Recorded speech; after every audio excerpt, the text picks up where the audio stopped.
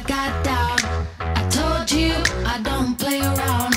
I'm coming, better watch out. I'm coming, you better watch out.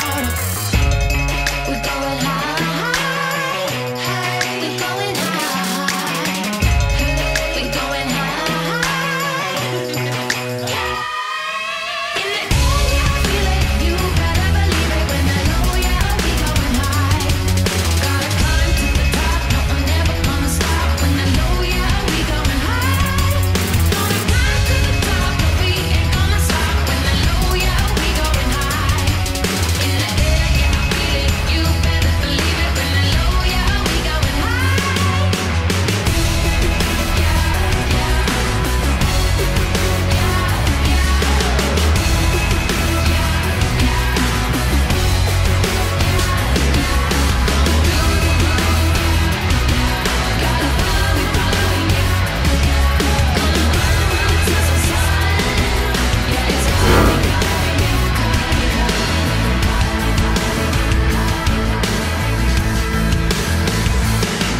Yeah, you spoke up, so I took you out. I said, hell yeah, you're in my town. I told you I don't mess around. Well, I'm coming, you better watch out. You better watch out. You better watch out. You better watch out. Gonna climb to the top, but we ain't gonna stop. When I know, yeah, we going high. In the air, yeah, I feel it. You better believe it. When I know, yeah, we going high. We're going high. We're going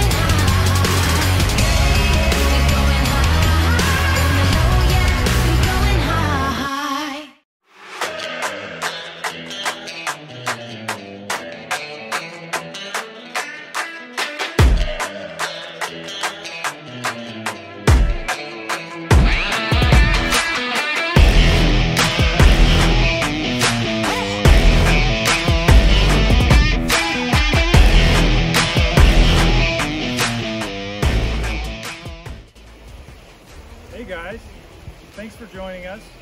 This is High Country Dan, and we are in the beautiful mountains of Montana.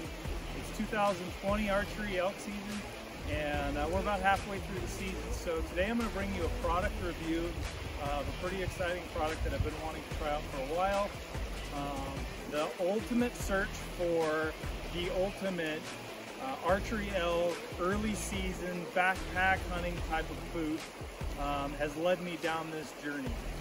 This summer I can't even tell you how much money I spent on boots, trying different backpacking boots, hunting boots, you name it. I've literally in the thousands of dollars, all of which I've returned just because they don't meet the needs that I'm looking for as a backpack hunter, a bow hunter, an early season bow hunter, which is a really kind of a tough fit. It's really kind of a tough niche to fill. For me personally, I have really sensitive feet, and what that means is I need a boot that has a fair amount of cushion in it. Boots that are super stiff and super hard are really difficult for me to put on a lot of miles. Historically, I have hunted out of Salomon GTX boots. The Quest 4s have been kind of my go-to bow season boot. But those of you that have tried that boot, it's a great boot. The problem with it has two, is A, the waterproofing is horrible, it never lasts more than a season, maybe if you're lucky, usually a couple outings. And two is the tread pattern on the boot is incredibly slippery. You get on wet rocks, wet logs, or anything like that, and they're just treacherous, really dangerous. Very comfortable boot, about as stiff as I like it for a backpacking boot, and also enables you to be quiet in the woods. It's not a really super stiff boot.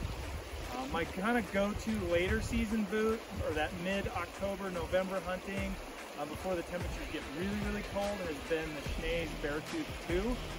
That's been a fantastic boot. I hunt with that boot in the spring for bear hunting, but even that boot is a little stiff for my liking, and after 30 miles or a couple of days in that boot, my feet really start to hurt. So I've been searching and searching and searching. I've gone through North Face, I've gone through Scarpas, I've gone through Las Sportivas, I've gone through Hanbogs, I've gone through more Schnee's boots, trying to think. I mean, the list is crazy. A-Solos I've gone through.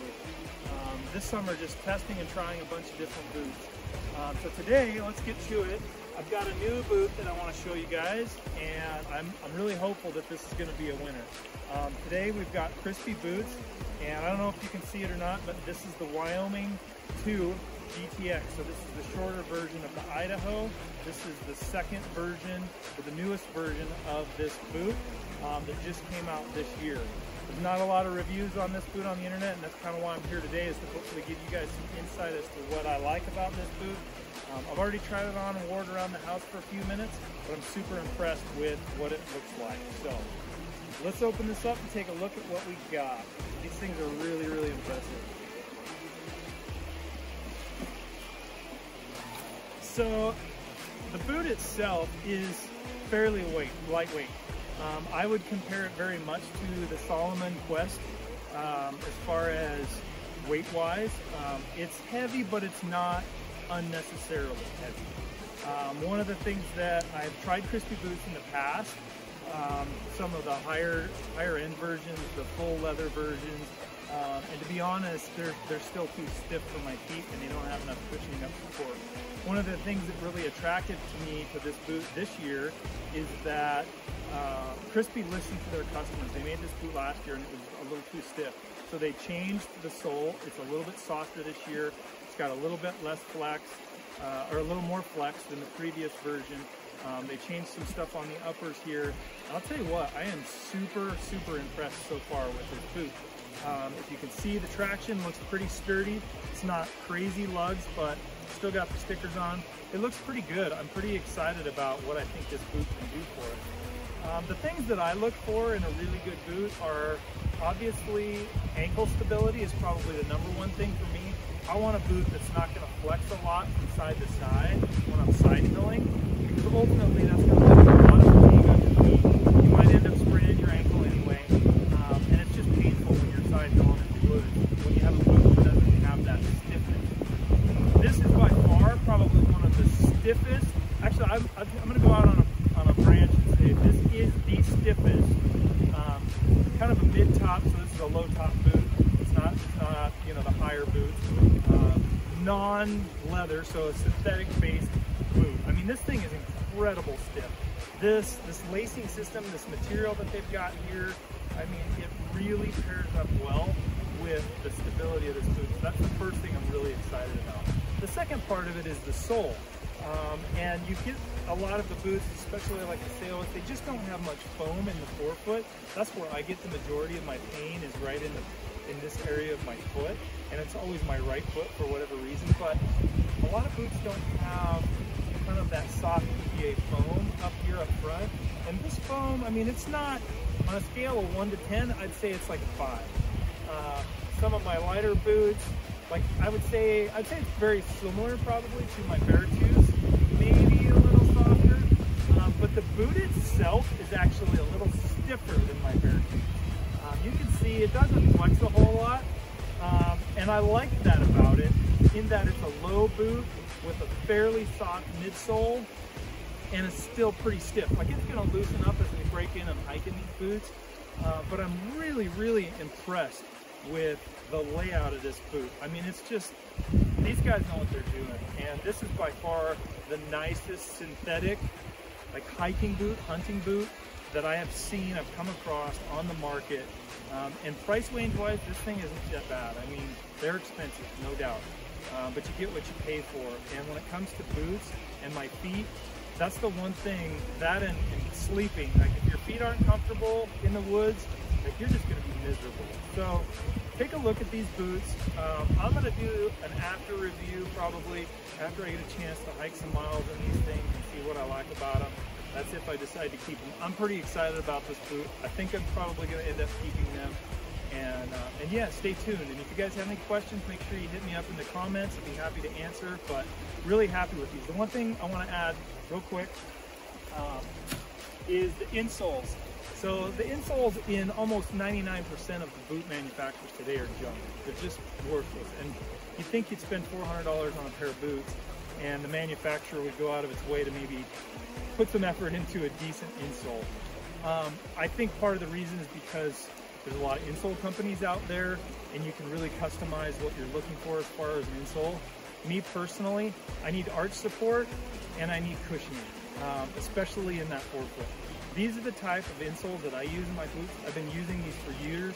I have literally 20 pairs of these. I have them in every single pair of tennis shoe I own, running shoes, hiking boots, like just you name it, I've got them in my work shoes. These are great. These are the Soft Sole brand, and this is their Air Light Orthotic. It has the plastic orthotic right here, which gives you that a little bit of that arch support. It's got gel cushion up here in the front. This is the thickest gel cushion insole I have found to date that holds up for the type of hiking and hunting and demands that I need. And then it's got like this little air compression, or not compression, but like a little air area, kind of like the old Nike shoes in the back, which I don't know if you can see it or not, but it's kind of rounded up right here, and that air goes right into this air compartment. I would say that's my least favorite part about these insoles. In fact, I wish they would just do the gel on the back here instead of this air, because eventually this air from hiking, it'll start to leak and this will go flat, and I have to replace them fairly quickly. They're not terribly expensive. I think they're like 35 bucks on Amazon or something like that. But anyway, just wanted to show you that. It's a great product. I love using it. Something to consider for you guys. Again, nothing against Crispi, but the insoles are just junk in these boots. If that's something that doesn't bother you guys, and a lot of people are big on super feet, whatever, make sure you try something. But otherwise, pretty happy with the boot so far. We're going to test it out on this hunt, and I'll get back to you. Thanks for tuning in, guys. So welcome back, and this is a follow-up of the boot review of the Crispi Wyoming version 2. So yesterday I made a video for you guys kind of showing you the first look at this pretty new awesome boot by Crispi.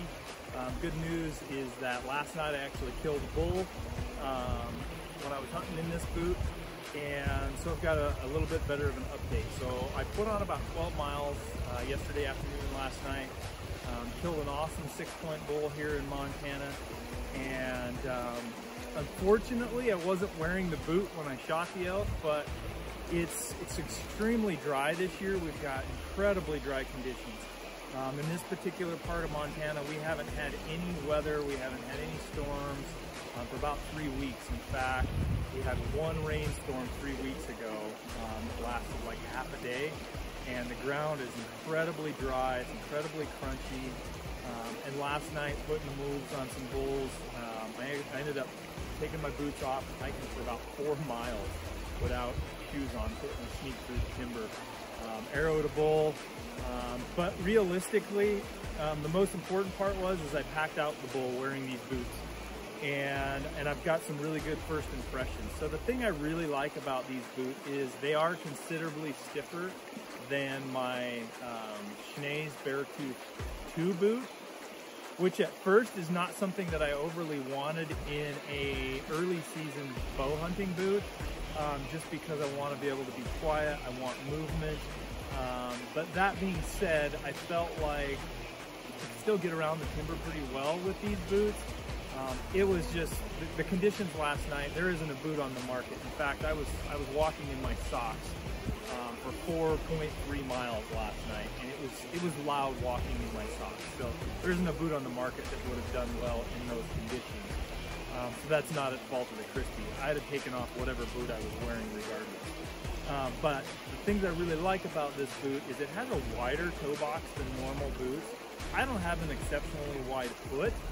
I would say that I have a normal foot. I don't wear wide boots, but this has a wider toe box, and I actually like that for 2 reasons. First of all, it gives me the volume inside the boot to put in those insoles that I showed you, and in fact, it gives me the volume to wear a heavier sock with those insoles, so come cold weather I can put on a little bit warmer of a sock if I want to. And then the other part I really like about a wide foot box is that when you're doing a lot of miles, especially if you're hiking a lot of up and down, and especially downhill, your foot's going to swell and your foot's going to widen out.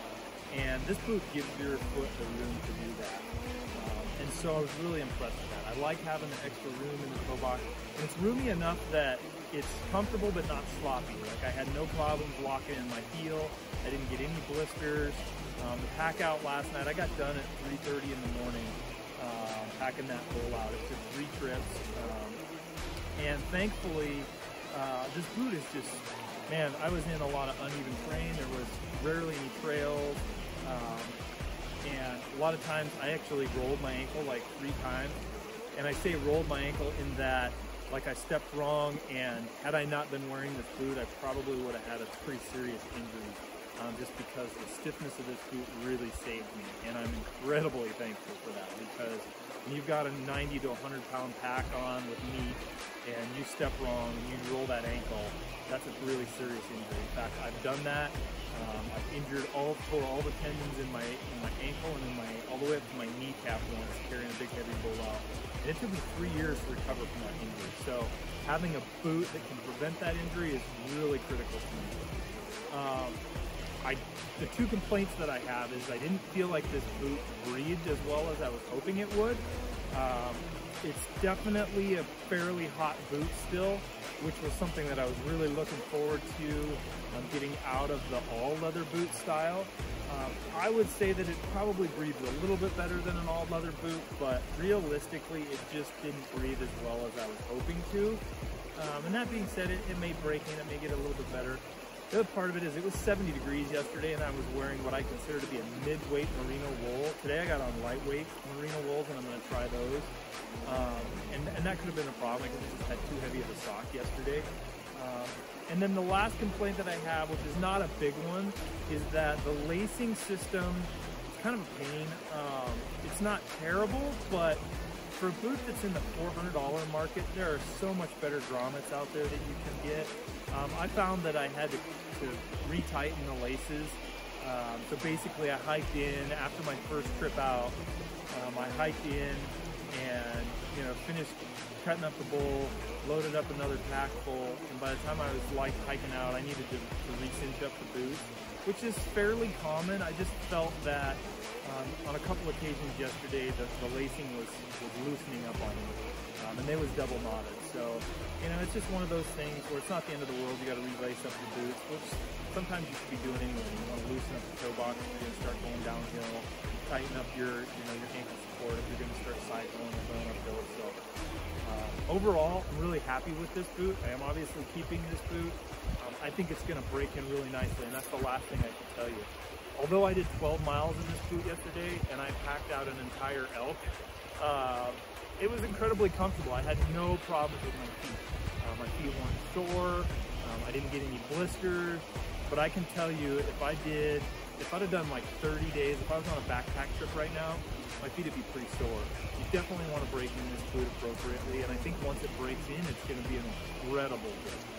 That being said, it's already a great boot. And last thing I want to say is, if you're the guy that's looking for an everyday, just an evening hunt, morning hunt kind of boot, I don't know that I would go with this. It's, like I said, it's a little hot and it's a little stiff. Granted, great for packing out. If you kill something, throw this boot in the truck, you can pack it out. But if you're going to be on a backpack hunt, an extended day, 3, 4, 5, 7, 10-day hunt, archery season especially, absolutely this is the boot you got to go with. I don't think there's a better boot on the market. That being said, if you've got any questions, post them in the comments. Hope you guys enjoyed this video, and thanks for watching.